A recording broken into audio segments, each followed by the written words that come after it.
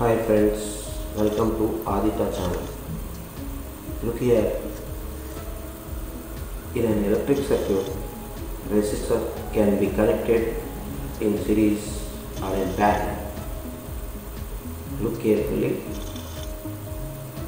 Now, I am going to derive an equation to find out resultant resistance or equivalent resistance when three resistors are connected in parallel.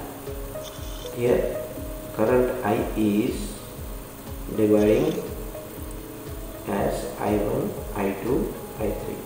Let I1, I2, I3 be the current flowing through the resistors R1, R2 and R3 respectively. Then the current I is equal to I1 plus I2 plus I3. According to Ohm's law, we know that R is equal to V by I. Now, the current passing through R1 or current flowing through R1 is equal to I1, that is V by R1. Similarly, current flowing through R2 is equal to I2, that is V by R2. Current flowing through R3 is equal to I3, that is V by R3. Total current, we know that I is equal to V by R. Then I is equal to I1 plus I2 plus I3.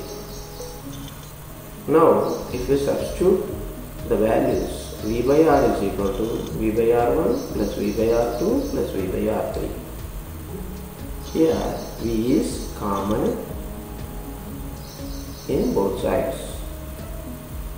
So, by cancelling V both sides, we get 1 by R is equal to 1 by R1 plus 1 by R2 plus 1 by R3.